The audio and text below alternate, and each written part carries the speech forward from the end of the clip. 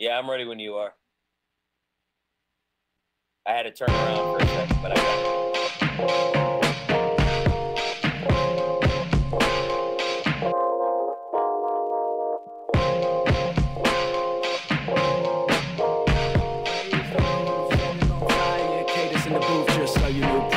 Everybody riot, organized chaos, nobody quiet. We gon' try a seance. Communication and communion with the world's greatest icon. Station as a human, yet he's listening to my song. I've joined this that no nigga with the. Oh shit, you cut the theme song short tonight. All right. Anyways, we are here at the round table on HamiltonRadio.net, channel HR2. I am your host, John Brecco, and we've got a very, very special guest on tonight who already found out how much of a hooligan I am. I was trying to be good for this one, too. So, anyways, we have Trevor NEWLIN here, and there's a lot that I have to talk about with you. First off, how have you been doing through this time? Just a general question. How are you, man? I'm doing well. Just surviving pretty much over here on the West Coast. I know you're probably in a similar situation as we are still over here, with all the things kind of shut down still. But, surviving, making money, and paying the bills. Yeah, I hear you. That's really all you can do right now. That's about as positive as you can get. I'm not dead yet is the most positive response to 2020. There you go. Like somebody asks you, how you doing? I'm not dead yet. I'm still here.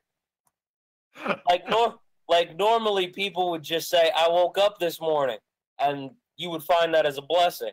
Now it actually is. Now now you can't even argue with it if you have like a terrible job or something.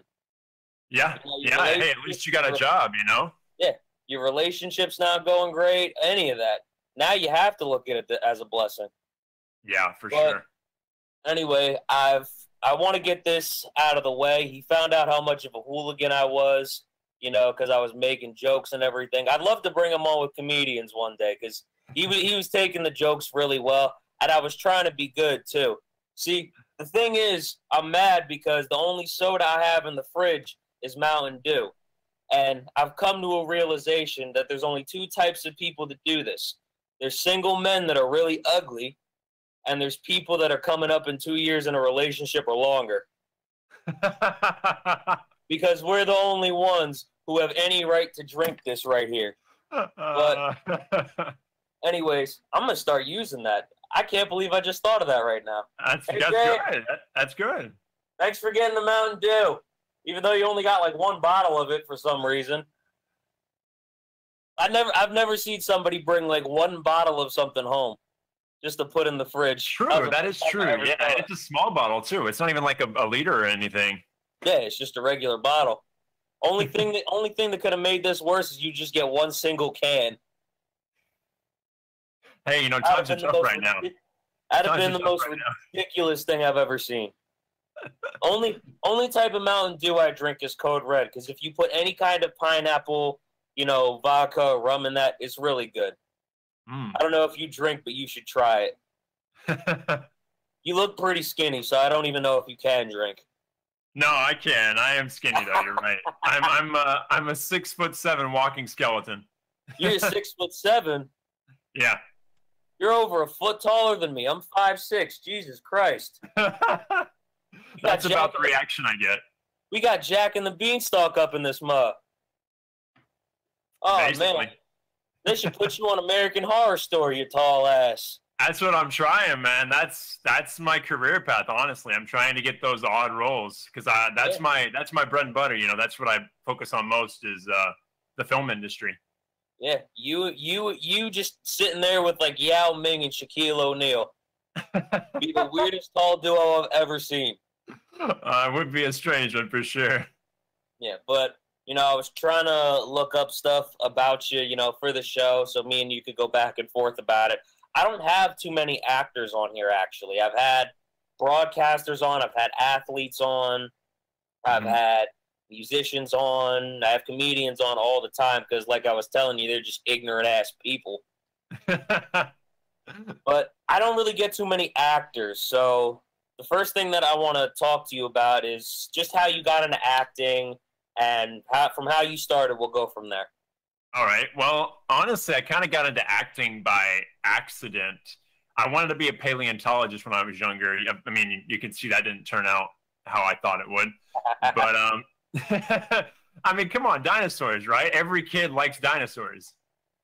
About to say you're as long as some of them. You know, I'm a brachiosaurus, basically, man. But no, in middle school, I kind of got into some like prose reading, which is like interpretive reading and stuff. High school, they were like, "Hey, you should join theater." I'm doing the condensed version of the story because it can go on a little bit longer. I kind of got into theater. I enjoyed it. I kind of got hazed the first year I was in theater, being the freshman or whatever. And then from there, I kind of just stayed in the acting world. I loved every second of it. I went to community college back home.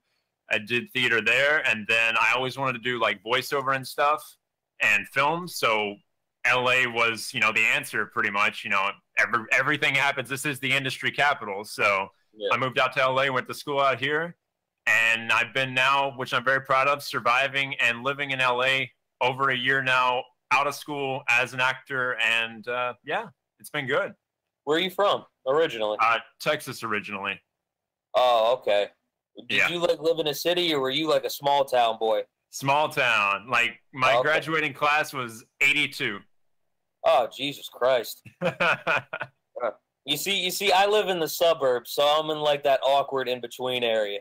Nobody likes the suburbs. Everybody hates us, just like everybody hates New Jersey. I mean, you're not wrong. Yeah, Jersey Shore messed that one up for us. I didn't do this. I just came out like this. We look and sound a lot better when we're not on TV. Okay, that's fair. That's fair. That's fair. Yeah. But, you got your start as an actor. What was the first play that you ever did, and how was it?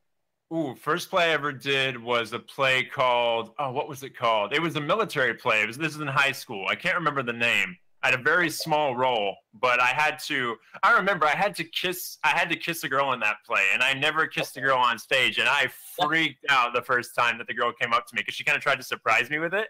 And I just like jumped back because here I am. First off, I'm under 6 foot, right? Okay. I didn't hit my growth spurt till like mid sophomore year or whatever. Okay. So I'm under 6 foot.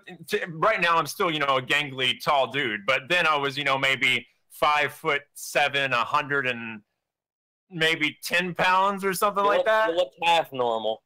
Exactly. Yeah, exactly. I didn't have the height yet to make me look abnormal. But no, the play, it was a smaller role, but I actually had to smoke also on stage. I had to use a fake cigarette, and that was weird to me because it's like I've never done anything like that in my life. But it's kind of what happens in the acting world and theater. You kind of really you're bound, you push yourself out of your comfort zone, and it's cool because you learn about yourself and you also grow as a person, I feel like, too. Yeah. So, but yeah, no, the first play was a pretty good one. My favorite show I ever did was in college, a play called Our Town. Definitely my favorite show I've ever done. If you ever heard of Thornton Wilder, I don't know how much you know about like plays and playwrights and stuff, but I feel like I've heard the name before, but I don't know. Yeah, he's pretty famous playwright. Our Town is like one of the most done plays year round in the U.S. So, okay, but yeah, and then I got out here and got into wanted to try the film world. Voiceover specifically was my main focus, but as I started to work more and more out here, I realized that I have a frame and build for the odd roles, and I'll take it. I mean, that's fair. You already mentioned how tall you were. Listen, I feel like I could do it, but I've grown in the other direction. I'm very wide, aka I'm fat. All this Mountain Dew and leftover beer in my fridge, mixed with that Popeye's fried chicken. It's helping me get into my acting career. Don't even talk about Popeye's fried chicken, man. Popeye's is my go-to fast food. I love some Popeye's, man. When I was back home still, every Thursday and Wednesday, my dad and I, when I wasn't in school, would go and get Popeyes, and we went there so much they actually got to know us, and they knew our order when we walked in the door. Okay. Yeah, no, that's how I am with the boss over there now. Honestly, I was gonna ask you where the hell all that fried chicken goes, but I forgot you're a Texas boy. That's right. That's right. that'll find its way to fit in there somewhere. I mean, man, I'll eat a whole. I could eat 2 pizzas and you won't see an ounce of weight gained on me. It's crazy. Okay, yeah. I mean, hey, man, it works because you're gonna always be fit for that odd role too. Yeah, so, 100%, exactly. With the lanky build and everything, but 100%. You mentioned that acting has kind of, helped you grow as a person. I feel like anybody that follows their passion, you're going to grow as a person and learn not only about your passion, but about life as, you go along with it and you keep doing it for a longer period of time. For sure. I just want to ask, how has it really helped you grow as a person? Like, give me an example. Oh, man. I mean, I would just say the maturity that I've had to take on just over. The biggest thing for me was like moving out here to school. I'd never been away from my parents for more than maybe 2 weeks at a time. Okay. And so moving out here, kind of, taking that big step of moving across country, being the only person out here that I know in LA. LA will swallow you whole if you're not careful. It does it to people every single day. And kind of just knowing that, it's not guaranteed, especially, I mean, the acting industry is, I feel like one of the hardest industries to actually make it in. And it's never, people think it's going to be like a simple, like, oh man, I have the look or I have that. But in today's world, especially even now during COVID, like during the quarantine and everything, it's like, it's all about who the connections you make, and just being like a really, being somebody that people want to work with, being a nice person, being polite, being kind. Don't try to be, that you're better than everybody else, because you can get off a set and then they're done for the rest of your life. But I would say just in the fact of that, I kind of had to learn so much about, because I'm an only child and I was spoiled, growing up. My mom, I'm a mom's boy, she spoiled me with everything. So just having to kind of course you were. Exactly. But so just having to, be on my own and just setting up things for myself about, I'm going to do this. What's my next move? Just continuing on in the acting world in general. I mean, I have so many friends out here that can attest the same thing. It's like, especially now, when COVID hit, it's rough. I mean, the industry, shut down. I'm sure you're aware of that. And, I got another job just because I wanted to be doing something. So. Yeah. And I mean, you got to pay the bills too. You had to. 100%. My girlfriend, her hours got cut back. I was very fortunate. I was working full time the entire way through. But there was a lot of people that, lost a lot through the quarantine. All kinds of comedians were out of work. Some of them that were able to rely on this, I'm sure, had to get jobs. And, it's crazy how this affected all the different people. Some of them probably couldn't even get jobs because they couldn't find any. Yeah, I feel like the arts got hit more than some other, more than most other industries, honestly. I really do. Because like an artist, they don't, they're not working 24/7. So like when the industry shuts down, like they've got what they've made and that's it. If you're not a Tom Hanks, a DiCaprio, a Brad Pitt, those type of people, Jennifer Aniston, all those type of people, it's like, you got to work, otherwise, I mean, that rent's not going to go away. And rent out here, I'm sure as there is not cheap. It's not. It's definitely not cheap in New Jersey, considering we're right next to New York too. Exactly. It's definitely going to be more than in most places. Maybe if you were living in Texas, you'd be able to get by, move back in with mama and everything. But for sure, yeah. I mean, because I have a lot of people that went home, went back to with their parents, and I did go home and visit my parents over the 4th of July and stuff. But I know this is where I want to be. This is what I want to do, and you just gotta. It's kind of cliche, but it's the grind. It's the artist. I know you being a comedian, you understand it. There's always a grind. There's always a question about like, okay, is it worth it? But if you, like you said, if you enjoy what you're passionate, what you're doing, then it's 100% worth it. Yeah. No, if you really are passionate about something, you're going to find a way to do it. It doesn't matter what else is in the way. Because I work at Amazon. I remember, peak season was going by. I was working 6 days a week. You know, the gigs didn't stop. I just started over at WBCB, you know, where I've been lucky enough to just get back into now because they closed down during COVID as well. I was only sending them stuff for about 5 months, you know, before they were starting to get me back in the station. But, I mean, the grind doesn't stop. I had to be, you know, either at work or at the station at 7 in the morning every day. You know, there would be days where I would take time and I would go to the station for 3 hours and then come back to work for the rest of my shift. And, they're about 35, 40 minutes in between each other. So, I mean, it's a grind, but, you know, with your passion, you know, you always find a way. You know, 100%. 100%. People will make excuses for, you know, all the things that they may want to do, but they're questioning in their head, is it worth it? You know, when it's your passion, you know, you don't make those excuses. You just do it, no matter what. Exactly, 100%. Yeah. All right. So, you know, as we've been talking about, you know, for only the last 20 minutes, you're an actor. You're out in L.A. What was, like, the first role that, you know, you got in L.A. that kind of started helping you get your foot in the door there? Let's see. For me, I would say, so I do a lot of I don't do a lot of background work, but I've done some background work. And the first gig I ever booked, you know, was just a normal hey, you're in the background type of thing, da-da-da-da. But what I found over time, this is why I was still in school, because I didn't do a job while I was in school. I just dedicated my time to be fully in school.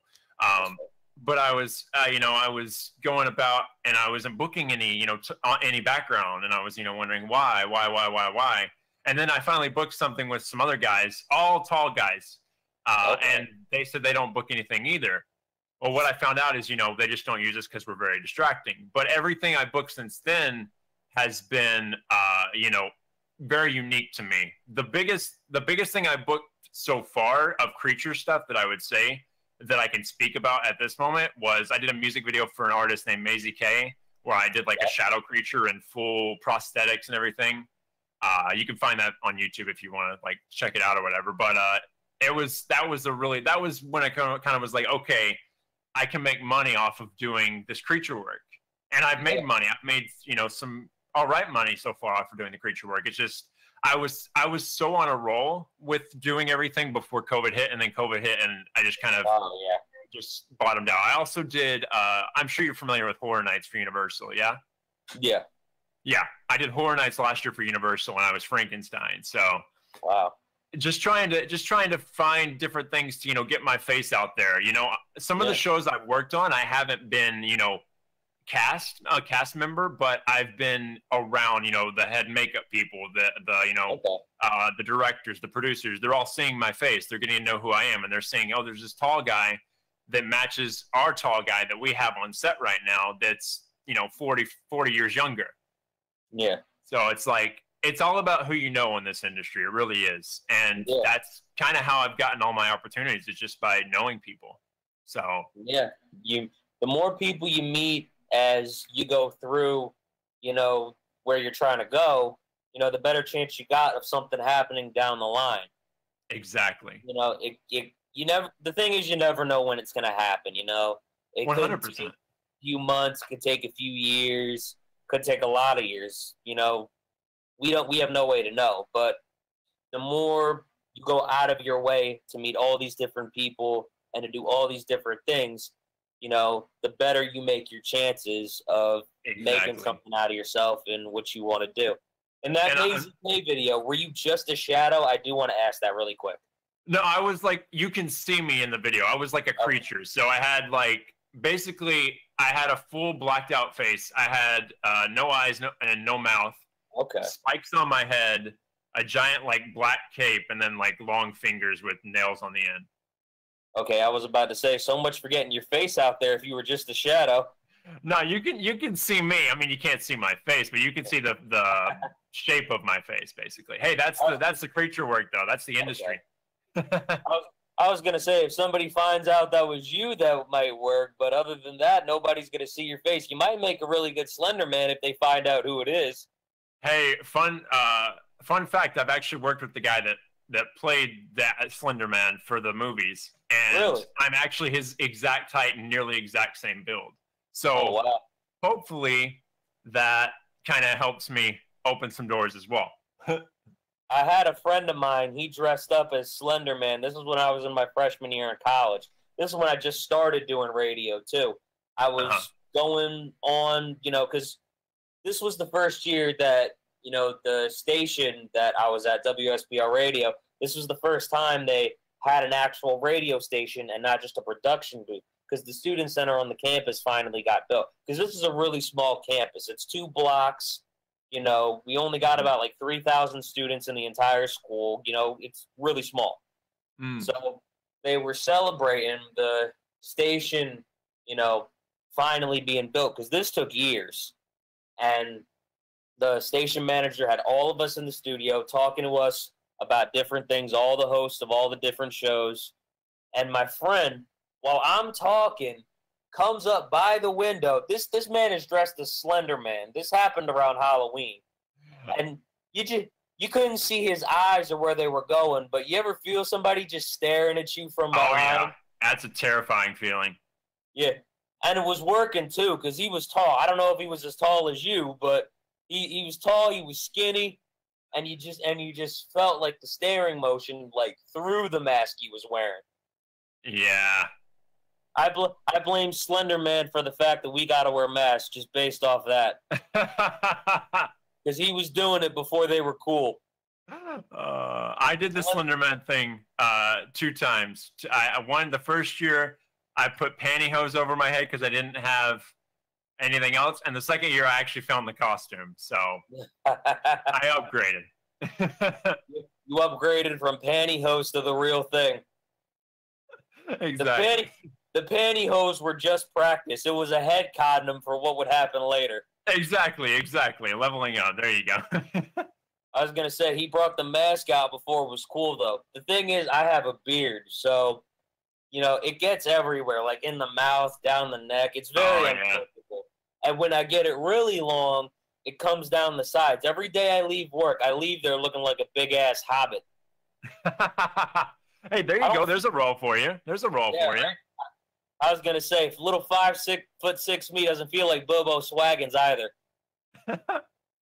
You paint me blue, I could be a giant Smurf. I was going to say, they got Papa Smurf, Smurfette, they got everybody else. They need the giant Smurf now. There you go. I found my niche. I think I got it. There it is. Okay, so what's been like your favorite role as an actor? It could be something you did in high school, college, after you got out, anything. I'd still probably have to say, so it's a tie between the stage manager. That's the actual name of the role. It's not the stage manager, because in theater you have a stage manager.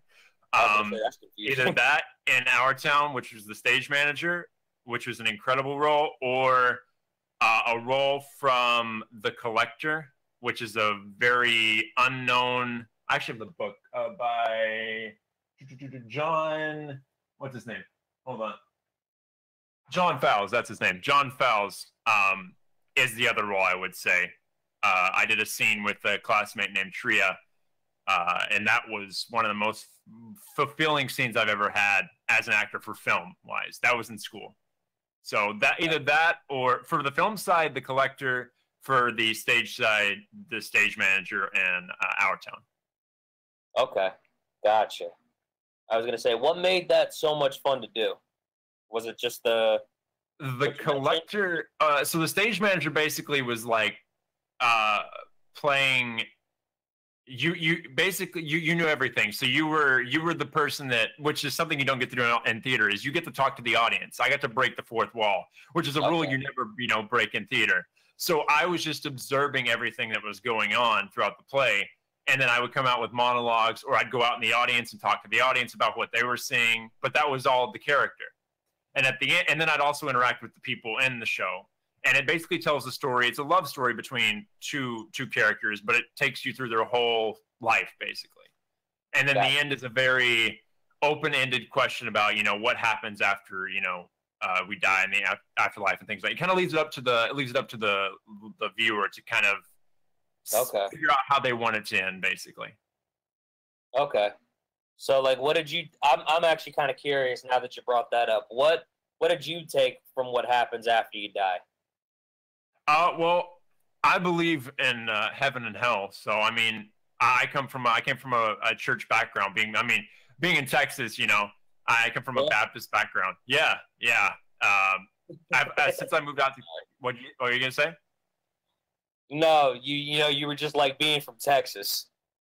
Oh, I mean, I feel like because it's the Bible Belt out there, you know, in that area, especially East Texas. Yeah. So, you know, I believe that, you know, if you die, if you're you know, saved, that you go to heaven or you don't. That's what I personally believe. Okay.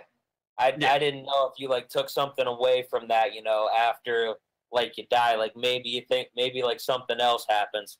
Honestly, I only thought you brought up the Texas thing because you didn't want to give me a chance to say it. Oh, no. No, I feel like that's like I like a gimme type of thing, honestly. Okay. All right. Because I've never actually been that far across the country, so I don't really know what the feeling is like. Although I will talk about this really quick. I do have a comic friend because I've been able to connect with all different people from all over the country, even some comedians from outside of it. I've met one from India. I met one from the UK. I met one from Tanzania, which is a country in South Africa. You know, just people from all over the place. I have this one that's from Nebraska. You know, at least I remember that Texas is a state. You know, some of those states that you don't even remember exist. Right? Yeah. You know, like New Jersey, for example. No. People know who New Jersey is. I know it's true because you thought to say that BS right there. Just so everybody knows, I was trying not to cuss tonight, but we came up with the name of my next special. You know, whenever that's gonna be, it's gonna be called Ignorant Bullshit. I thought I'd make that PSA clear right now. It's gonna be called Ignorant Bullshit. Now we know who New Jersey is just because you thought to say some bullshit. Anyway, I have a comic friend who lives out in Nebraska, right? It's one of those states you don't remember, like Iowa, Idaho, Montana. You know, you forget their states, you know, but I remembered that now. But it's about a 17-hour drive for me. Mm-hmm. And the comedian friend that we both met from the UK, she said she's planning on visiting there. And she ended up telling me, buckle up. I'm going to be there by next spring. I told her, I'll buckle up. But about halfway through that 17-hour drive, I might be tempted to loosen the seatbelt just a little bit. The farthest I've traveled is Connecticut for comedy, and that was about a 5-6 hour drive with traffic. Wow. Without it, it's about 4, but it was pretty bad. There was a couple accidents on there, and that was hell trying to get there. You know, just being fat and being in a car for 5-6 hours, I was hungry. I told the audience that night that I was so hungry that I didn't lick the plate clean. I just started licking the menu before I even ordered the food. There you go. You know, just like, I want a cheeseburger. You want fries? Nah, fuck that. Onion rings. Hey, I can share your pain in the car, though. I mean, tall people got it tough, too. I can imagine. You probably look like the Hunchback in Notre Dame just trying to drive. You're not wrong. You're not wrong there. That is an accurate depiction of me driving a car. You got the wide frame, so putting your hands on 2 and 10, you look like this. Yeah, pretty much. Or you lean way back and just reach out. You try to turn, your thumbs are touching each other. No, the worst part is when your knees are touching the steering wheel. That's the worst part. I can imagine that, but here's the thing when you're short. Because if you want to, like, lean the seat back and, like, pull it back, you see, sometimes you forget you did that. So you're, like, trying to, like, reach for the pedal super hard. You're, like, diagonal. You can barely see out the windshield anymore. and you're trying to get a hold of yourself because you forgot to, fix the seat before you started the car. It's a struggle, man. I'm trying to brake with my one big toe, and that's never fun to do. Huh? I said I get that. No, I don't. No, I understand. I understand it. I don't feel it. I don't experience it, but I understand it. You understand the logic. All right, I got that. That's fair. But I do want to talk about, you doing radio, you podcasting as well. How did you lead into that exactly? Because I know you want to do acting. Yeah, I mean, I feel like nowadays, to be an actor, you kind of have to be multifaceted. You kind of have to do a bunch of different things. No actor does one thing, especially, in today's world. But for radio, for me, I always was interested in voiceover back home. That's what I really wanted to focus on.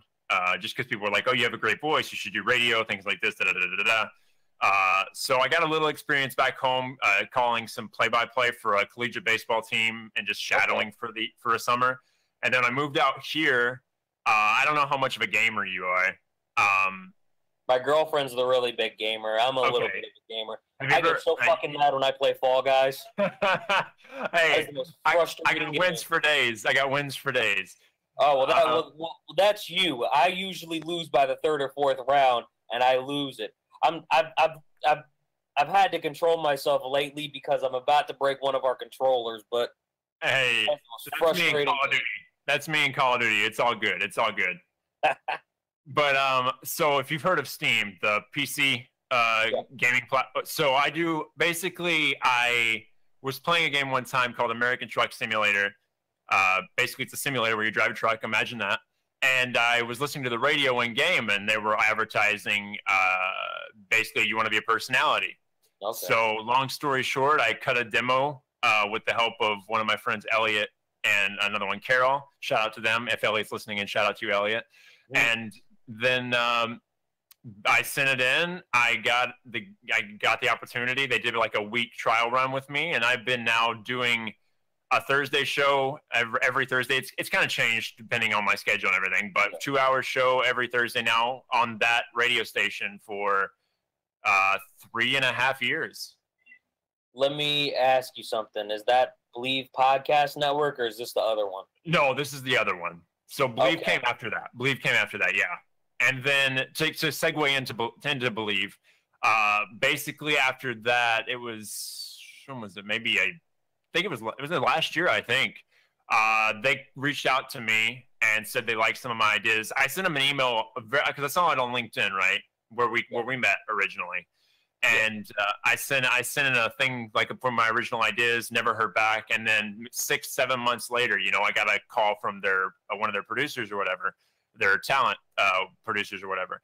And they were like, hey, we like some of your ideas. We'd love to, go through with that. And that kind of speaks in the way, like, just don't give up. You never know what's going to happen type of thing. But it's been on hiatus for a while, but I did do a podcast on there about the film industry and the box office. But since no movies have come out in the past, 6 months, the box office has kind of been on a hiatus. But yeah, so I do that. I also do the radio for truckers.fm as the station. And then I stream. I just picked up streaming during quarantine, so I'm having a lot of fun with that on Twitch. And then also acting. So trying to, put my hand in many different ways to try to, move the creativity and my outreach to just a group, in the best way I can. Building my brand, basically, of myself. You know what I think would be great, though? Like, if you were able to, share, the news, about what could be happening with, future movies. I don't know how big you are in the Marvel with DC, but I was on another comics podcast. He calls it Comics Who Love Comics. It's done by this guy named Brett Singer. And we started talking about Suicide Squad and all the different characters that were going to be in it, how they made room for Will Smith potentially coming back. Because he was one of the few good things about the original Suicide Squad. I was going to say it was him and Margot Robbie, but Margot Robbie is good in anything, okay? She's phenomenal. She's phenomenal. You understand where I'm going with this. Yeah, You for know, sure, for sure. just talking about it makes me sick that I'm drinking this Mountain Dew. I'm sorry, that was a pretty terrible joke. But yeah, there wasn't a lot good about Suicide Squad, but their roles, No. honestly, though, were great. But, Oh yeah, for sure. we ended up talking about, the different writers that are on it, all the different characters that are going to be in it. They have a lot bigger set list of characters, which I think is Yeah. great. John Cena making an appearance. Yeah, and that's going to be interesting too, because he's supposed to be the peacemaker. Yeah. If you ever watch wrestling, he's done so much hustle, loyalty, respect that it makes snarky wrestling fans sick to their stomachs now when they see it. Yeah. No, I mean, yeah, you're a big into wrestling, yeah? Yeah, when I'm actually kind of glad you told me it took believe 6-7 months to get back to you, because let me ask you this first: was the guy that reached out to you, was his name Nick? No, so they've had a switch. The guy that reached out to me was somebody else. Yeah, that was a recent switch. Okay, because Nick was the one who reached out to me about doing it, about trying to set up a call and everything, about 4 or 5 weeks ago now. And I didn't know, it took you 6-7 months for them to even call you back. So I actually, it sucks that it would take that long for anybody, but I'm actually a little bit relieved to hear that, and that I didn't just get left on the back burner. Yeah, for sure. I mean, because it's that's what you kind of think. You're like, oh man, they didn't like my, because you instantly start judging yourself. They don't like my idea. They don't like me. Da, da, da. When most of the time it has nothing to do with you. It's just that they're busy. Yeah, I was gonna say, because he talked about setting up the call with me. There was I gave him my availability, and we got closer and closer to the week ending, and I'm following up with him, and then I just started waiting for it. So now I know I don't have to judge myself as much. Yeah, for sure, man. No, I think that's a great idea. I mean, I'm a huge fan of wrestling. I don't watch it as much as I used to, just because most of the guys that I liked are gone. But when I was in even high school, I was huge into it, huge into wrestling. That Undertaker documentary was, oh my God, beautiful. That was beautiful. Listen, I want to say, as a sports fan, the GOAT of documentaries might be The Undertaker's. F the Michael Jordan documentary. No, The Undertaker's doc was so well done. That ending is just, it's perfect. It's literally perfect. It's a perfect end to a wrestling career. Undertaker, please don't come back. No, I don't think he will. I think he's done. I hope he's done. I really, really do, because that's Undertaker. It's perfect. Undertaker, we say this because we love you. Don't come back. 100%. Not because it's not going to be a good wrestling match, but don't come back. You're old. You're broken down. You're decrepit. You're walking on crutches at one point. We say this because we care about you. Don't come back. Live your life with your family now. Take time, spend time with them. You've given us enough. You've given the WWE family enough. Now take time for yourself and your family. Don't walk on crutches permanently because Goldberg did a messed up jackhammer, dropping you on your head. Oh my goodness! I was so scared when I saw that for the first time. Cause listen, I'm scared every time he just starts walking down to the ring now. Oh man, that documentary. You just saw. It was so cool to see so much behind the scenes of such a mysterious character. That's him. That's the Undertaker. You don't know. I mean, he's a person outside of the WWE, but it's you don't look at him that way. He's the Undertaker. He is the Phenom, the Dead Man. That's him. You don't look at him as Mark Calloway. Exactly. Married to Michelle McCool with 2 daughters. Yeah, I didn't even know what his name was until I got into college. Really? It was just the Undertaker. Yeah. Oh, go ahead. No, I was just gonna say that I remember that Shawn Michaels is actually Michael Hickenbottom. I didn't know that about the Undertaker because of just how I looked at him. Oh, see, I didn't know Michael's name. There, I learned something new. His name is Michael Shawn Hickenbottom. Oh, interesting.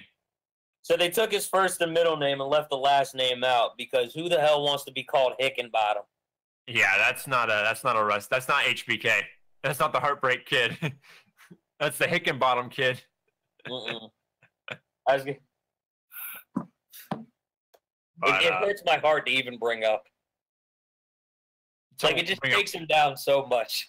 Oh, I know.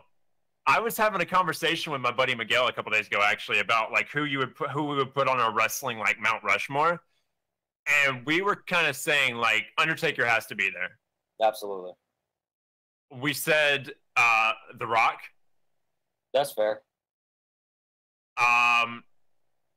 We said Cena. I feel like Cena is the Rock of this generation. You don't think so? You don't think Cena belongs up there? Not on the Mount Rushmore. I think I actually did like a top 10 list with some buddies of mine, back when I actually just started doing this podcast. I put him at like number 8.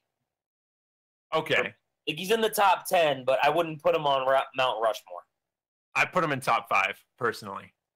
Okay. I mean, I can see why, because he was the face for so long, everybody. And the thing with wrestling is the important thing is the reaction. He always got the reaction. Oh, yeah, whether he was a heel or a good guy, yeah. Yeah. I mean, he was supposed to be a good guy almost that entire time, but nobody no one liked him. Well, I've never seen a face in wrestling booed so much in my life. Except for Roman Reigns now, but that's starting to change. Mm-hmm. For sure. But no, yeah, wrestling was a big part of my like Friday Night SmackDown, Monday Night Raw every week. 100%. Yeah. I was going to say, I became a wrestling fan when I was about 11. I think the first match I ever saw was Rob Van Dam versus The Big Show on the reboot of ECW. I remember that. That was what got me to be a wrestling fan, which is like the worst match possible out of anybody. Because I don't 100%. Know anybody else that became a wrestling fan off of another shit show like that. Yeah, Hey, that shows you're a true fan then. There you go. Or an impressionable 11-year-old that didn't want to believe it was fake yet. Hey man, that's acting too. That's theater. It's live theater. Yeah. When people were throwing papers and sodas and popcorn, I wanted to believe it's because they actually hated the Big Show, not because they hated what was going on. I didn't put all that together yet. See, innocent 11-year-old you. It's acceptable to like John Cena as a boy until you get past the age of 12. Yeah. I was 11. I just made it. You made it. You made it. It's like when my dad became a corrections officer. He became one at 44. The age limit is 45. It's the same thing. Wow. It's the exact same thing. Honestly, I almost ended up going to fire school at one point. I feel like that's going to happen when I'm 44 now that it didn't work out. Right? Yeah. So here's the thing about how I got into fire school. I started off wanting to do this, radio. Then I met a bunch of comedians, decided I wanted to do comedy. Started doing comedy, decided I wanted to jump into a fire. That's a good one. That's a good one. It took me a second. It took me a second, but because I thought it was a story, honestly, and then I caught it. The thing is, though, and I'm trying to get better with this as I go along. I'm not the best storyteller with comedy because I talk too much. The story drags out whenever I try to get a long-winded story in there, and then I don't get the punchlines in fast enough. I'm trying to, get a little bit better with that, but it's hard for me because, you got to get to the punches, like, nice and quick. I have more stuff about fire school that I put in it, but it's, more of a summary of, how having this beard isn't going to work with that, and, beard jokes going into fat jokes and stuff like that. Listen, man, are you a sports fan? Oh, 100%. Go Pack, go all day, every day. Look, man, I'm so fat when I see Patrick Mahomes play football, I look like the Hawaiian Punch Kid, okay? That's what I start thinking of. I start thinking of the Hawaiian Punch Kid. Oh my goodness. Only with that hair on my head and these cheeks, I'd look like a Cabbage Patch Kid. There you go. There you go. Listen, man, I'm so fat. When I see somebody with a widow's peak haircut, I think of the McDonald's symbol. Oh man, you calling me out? Oh. You calling me out now? I see how it is with the widow's peak over here. There's a friend of mine. See, you can hide it with your hair. You did it the way I do it. Mine isn't really bad at all, but yeah, you do it the way I do it. You put it to the side, you're able to hide it. 100%. I have this one friend who normally has very, very short hair, and his widow's peak is very distinct. Like it makes yours not look bad at all. It's like how LeBron's hairline touches the back of his neck. It's very. Let me tell you. Go ahead. And I tell him, like, I got this joke from you because you just won't grow out your hair. You need to grow it out so you can get that McDonald's symbol out of my face. 100%. 100%. My dumb self in high school. So I had the same haircut up until senior year of high school. Senior year, I was like, I'm going to grow my hair out. I'm going to change my look, right? I was like, I don't need a widow's peak. So I shaved it. In my senior pictures, I have my hair nice and styled with a nice little triangle sitting on the top of my forehead. You messed up. I never did that again. Wait, like, what do you mean there was like a triangle there? Did they miss a spot or something?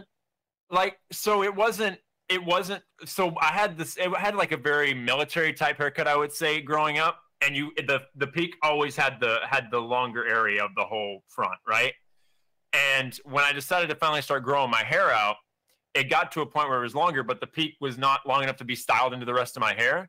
So I was like, oh, I'll just cut it off. And so when I'd pull my hair back, where the peak was, because the hair was growing back, were a bunch of little dots of the hair follicles, but it was shaved, so it was growing like it looked like I basically had a triangle highlighted on my forehead. Yeah. Oh, that must have been awful. I am so sorry for your loss. It's all right. I realize one of the things I have to be thankful for when it comes to my mom is she would make fun of my facial features. Whenever I grow my hair out, she tells me I look like Mufasa from The Lion King. Hey, I get the same. Like when I grow my hair out, which I finally can do, my dad gave me a hard time too. Wait, hold on. Like, what did he say to you though? Well, first off, I've never grown facial hair, right? I forget exactly what he said, but it was when I went home for 4th of July. But get this, you want to know the kicker? He's now growing a mustache himself. So who's the one really talking here? Listen, if you pick 1,000, I'm going to say 100,000 people out of a crowd, about 4 of them look good with mustaches. Okay? True. There are not many people in this world. There are not many people in this world that can pull off a mustache. I don't even think Steve Harvey pulls off a mustache well. Ooh, that's a tough one for me. That man's mustache is next level. Listen, it's just so straight, and then at the bottom, like if you look close, you can see it's lumpy. It looks like an actual caterpillar. You're not wrong though. Listen. I've heard him say this himself because I watch Family Feud when I get bored, and I like to see him roast people. The distance from my nose to the top of my lip is 4 feet. Hey, he's a great person. Like plywood. I've seen him live. He's a character, man. He's so much fun. Listen, I have never seen a crowd of people laugh so hard in my life than when I'm watching that. Oh man, and when the cameras aren't rolling, he's just as funny. No, I was gonna say it's probably even worse. Yeah. Oh yeah. 100%. 100%. See, my goal, I think, with comedy, and I think this is how I know I'm really gonna get good, is when I'm as funny on stage as I am in real life. There you go. Because I feel like I'm pretty fun. I feel like I'm pretty damn funny in real life. I just have to catch up on stage. Yeah. Because Because, you know, I've been cracking jokes on people all my life. It's a whole different feeling going on stage and actually doing it. 100%. Because you're vulnerable then. They're expecting you to make jokes. When you're not on stage, it's just like, you know, whatever. Throw it away.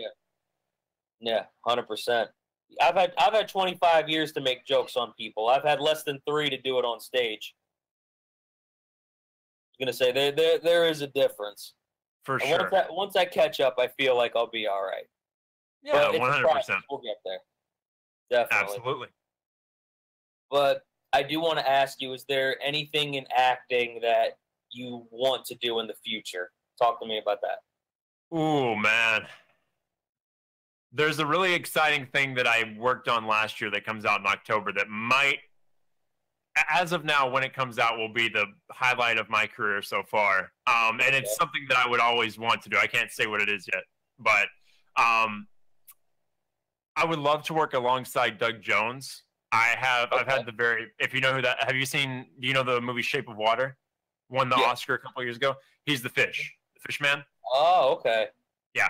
I've had the pleasure of meeting him and becoming friends with him, which was, you know, incredible. He's such a down-to-earth, amazing human being, so knowledgeable and so just loving and caring and willing to just, you know, talk to you like, even though, you know, he's an Oscar Best Picture winning, you know, actor and, you know, I'm at the start of my career, he treats me just the same as, you know, we're at the same level, which is that's finding something like that in the industry is just, that's incredible. It's truly incredible. So I have nothing but amazing things to say about Doug. But to star alongside something with him would be amazing. To write something that has him in it would be incredible. You know, I would love to just do more creature work, whether that be, I don't know what that entails. I would love to be the star of either a show or a film as a monster, whatever, you know, show that may be or film that may be. From there, I would love to get into producing. I have a film that I really want to have made that holds a very special place in my heart that I believe with continuing to work and, you know, working in industry and hopefully booking those roles and things like that will allow me to be able to fund and finance it myself and shoot it. So I think those are the big long-term plans. But honestly, kind of, you know, keep going into the creature world. Work with Doug would be an absolute dream. From there, you know, kind of branch out. Once you kind of, you know, once you're in a niche in the industry and you kind of, you know, start working in that niche and you're making money, that kind of gives you the opportunity to be like, people first off know who you are, but second off, you're like, oh, I want to try this now. I want to do this now. And you have that opportunity to kind of go out for different types of auditions and things like that and really, really stretch yourself from, you know, because Doug didn't start as a creature actor. He started, you know, in just little parts here and there. He's a phenomenal actor, but most people know him because of his creature work. But he's a phenomenal actor on top of that. So that would definitely be top of my list, would be star. So it'd be, okay, I'll combine them actually. Top of my list would be star in something with Doug as a creature with Doug. Doug Jones. Right. That'd be top of my list on the acting, I guess, mountain top. I was gonna say I don't even mean to interrupt you, but if I gotta smack the shit out of one of my cats standing next to me, I apologize because I have 2 cats and they're fighting with each other right now. It's all good. It's all good. Listen, we have this special needs cat. He has a head tilt because of an uncured ear infection. One of the stupidest animals I've ever met in my life, and he always messes with me during my shows. He always finds that time to just fuck around. He's showing you love, man. He's showing you love. He knows. But he's messing with the other cat right now. He just always finds a way. Stupid that sounds like animals.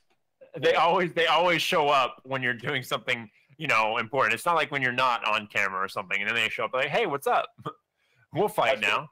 My girlfriend's mad now. What I say about calling the cat stupid? He is stupid. What did I say? You said not to do it, but then I'd be lying. Okay. I don't do it to you when you're stupid. Do you want me to start lying, ma'am? Yeah. Actually, hold on. I'm now looking in from the outside world. Hold on. On this conversation. Yes, you do call me stupid. So first of all, let's stop right there. I have a show to get back to. You hear that, dumbass cat? Fine, I'm kidding. All right, go ahead. I was going to say, maybe he'll shut up.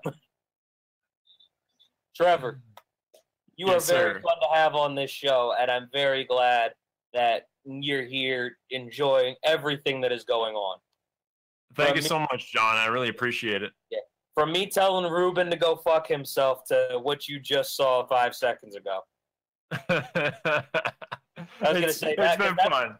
That's beginning to end. Mind you, I had fried chicken stuck in my teeth the whole time. I realized it about 5 minutes in. Hey, I didn't see it. I didn't see it. You know when it's like a small piece, but you can feel it. Oh yeah. That's the worst. And it was the skin too, so it was like rough around the edges. Ah. So I'm trying to grind through this as my teeth are grinding on each other. You know, like at the middle school dance and shit. Oh my! I didn't even have a middle school dance. To be fair. Well, you're a Texas boy. That's why. Small You're town. not wrong. You're not wrong.